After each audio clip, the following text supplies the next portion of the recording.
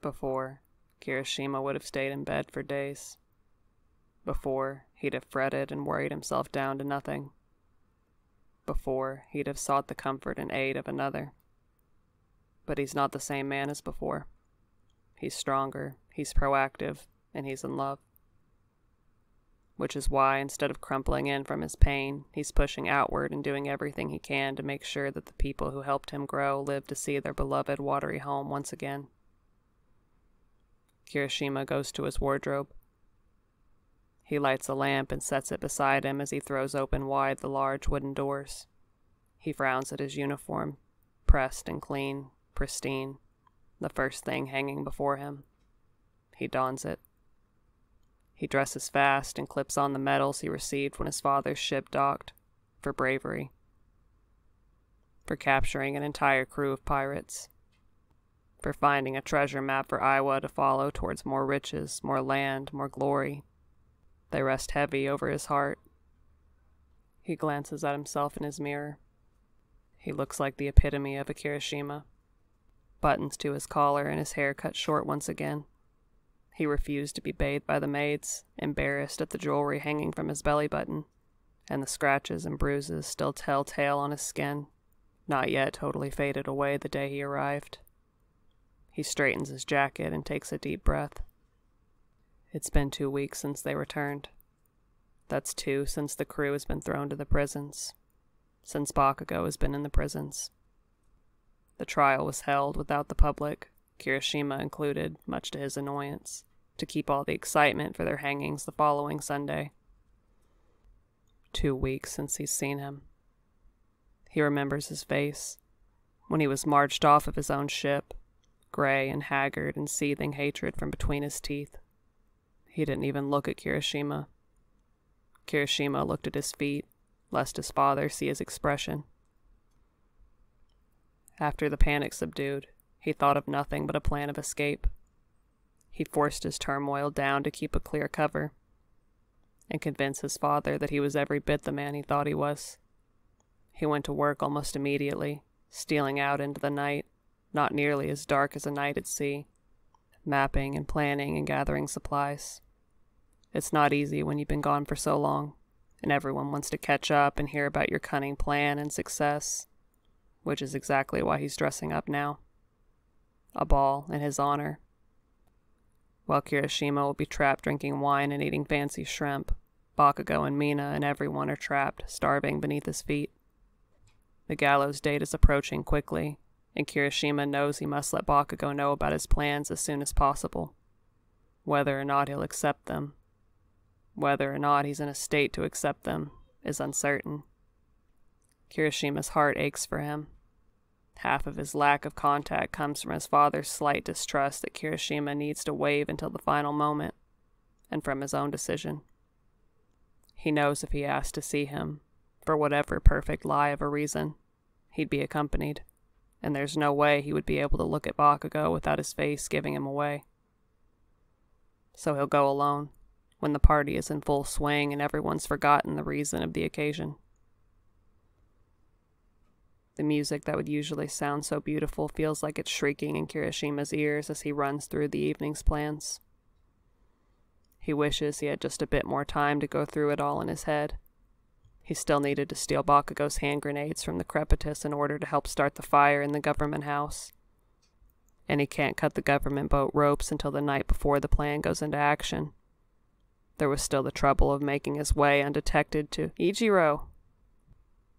Kirishima blinks out of his thoughts, but they still swim around his head, and it takes a quick second for him to recognize the face in front of him. Dinky. Congratulations, man. His friend claps him on the back, cheeks already rosy from the wine. He's always dressed so fashionably when it comes to these events. Kirishima thinks even Bakugou would be envious of the hat he's wearing. He'd probably just take it, though, to be honest. Kirishima just nods in response, his mind slipping back to his plans again before his friend starts to speak again. Man, what an adventure. Dinky is beaming at him. I can't even imagine it. Must have been absolutely wild. Kirishima allows a little smile and a soft laugh. You have no idea. You'll have to tell me about it. I did, at the last dinner, Kirishima says, smiling more in spite of himself. I mean all the details. All the stuff you can't say in front of your mom and Aiko. Dinky winks. Kirishima laughs. Well, later then. Dinky nods and claps him on the back again. Looking forward to it. Kirishima's not sure how interested he would be in hearing about the gritty details of his escapades, but he can't help but wish this were a different time, a different life, where he could simply tell his friend in hushed whispers about his new love. Instead, Kirishima pretends to look like he's very busy most of the night, so people are less likely to approach him.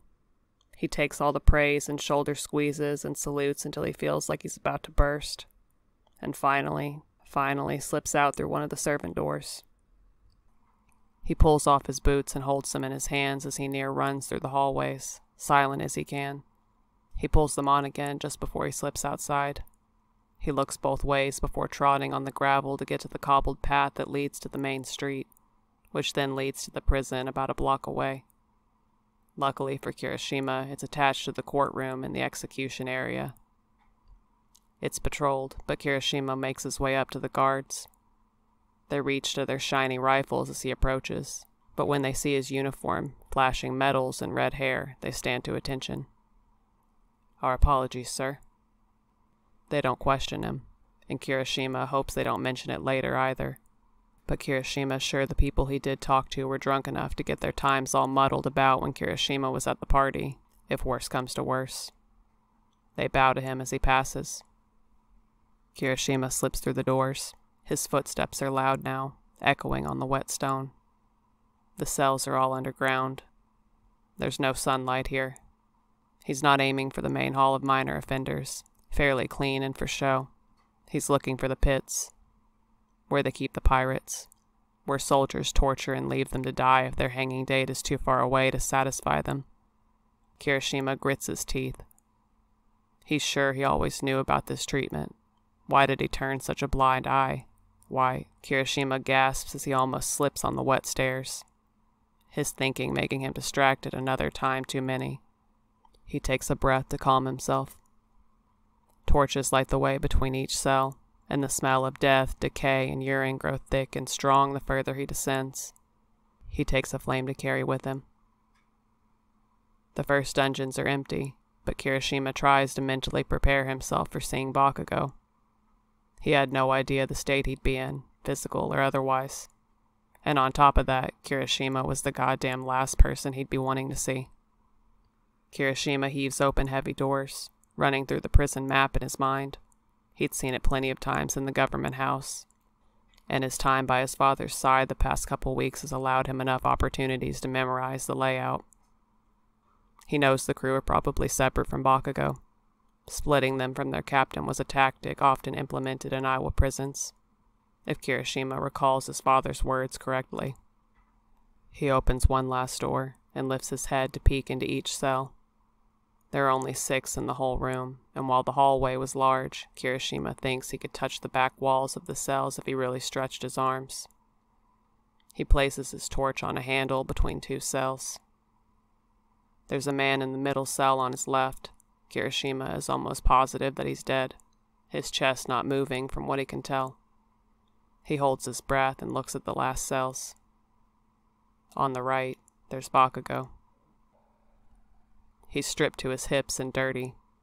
There's blood crusted over his stomach and torso, and leaking barely dried riverbeds over the delicate lines of his tattoos.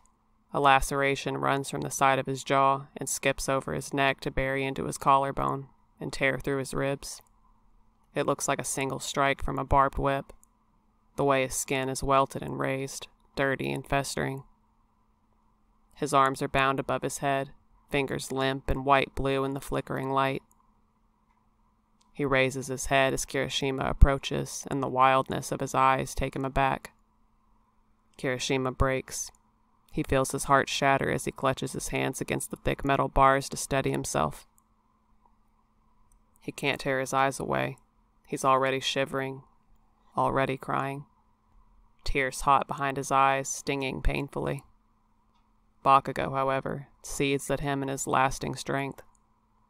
His breath's hard through his nose, and Kirishima feels murderous intent from his bone-chilling glare.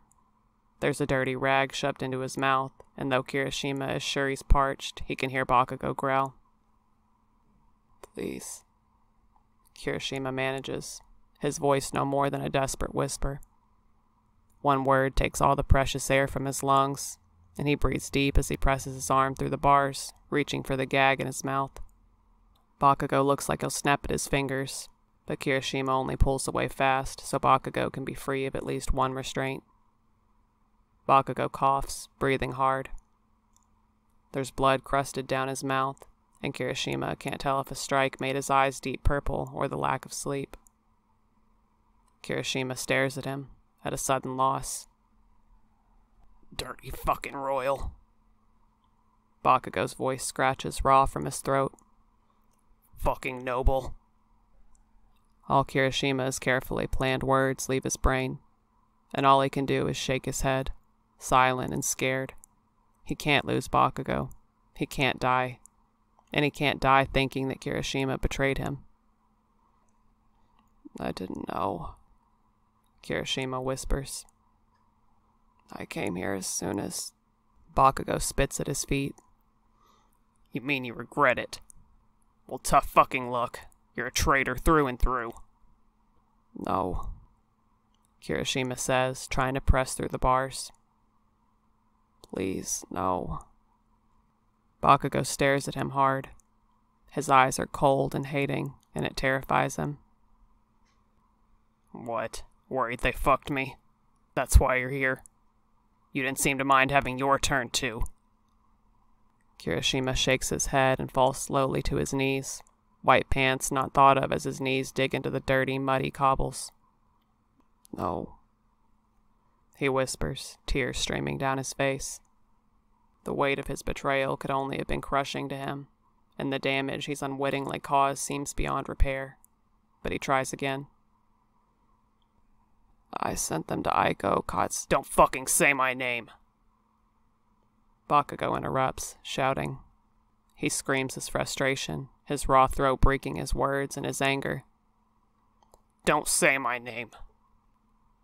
Kirishima looks up at him, unable to stop the tears flowing down his cheeks. "I wanted her to know I was safe. I didn't think..." "Idiot." "I am." "To think I'd believe you." "You have to," Kirishima begs. "You have to." "Why? Because it'll make you feel better? Can't have my death on your shoulders. Can't have my crew's." "Please believe me," Kirishima says. He lowers his voice. "I have a plan, Captain. I'm going to get you out of here, and I don't have to come with you, if you don't want me to. But you'll be free, and so will the crew. I swear on my life." "Your life means nothing to me," Bakugou says, lip upturned. Kirishima sobs, his face resting against the bars. "You can't leave me, Katz. You can't. You have a ship to captain. You have a crew to command. You have Might's treasure to find, and I love you." Kirishima sobs. "God, I love you." Bakugou is silent. Kirishima gathers his strength. "I had no idea my letters were being reviewed.